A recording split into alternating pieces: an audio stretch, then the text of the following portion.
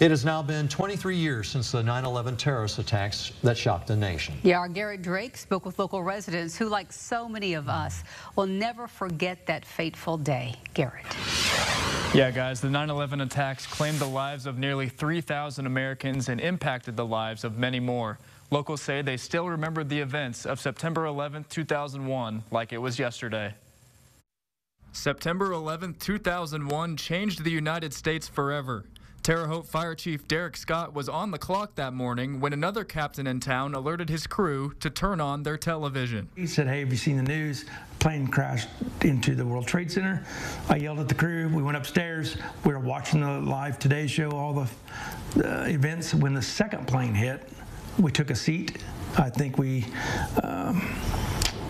watched it till the wee hours of the next morning. One Terre Haute resident was celebrating his birthday and did not find out about the attacks until he dropped his kids off at school and walked into a local Menards. Something obviously bad had happened.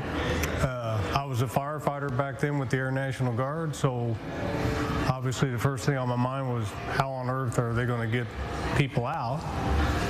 Other than that, I mean, can't imagine the devastation and obviously rage. At approximately 8:30 Eastern Time that night, President George Bush addressed the nation, which suddenly found itself at war with terrorism. We will make no distinction between the terrorists who committed these acts and those who harbor them.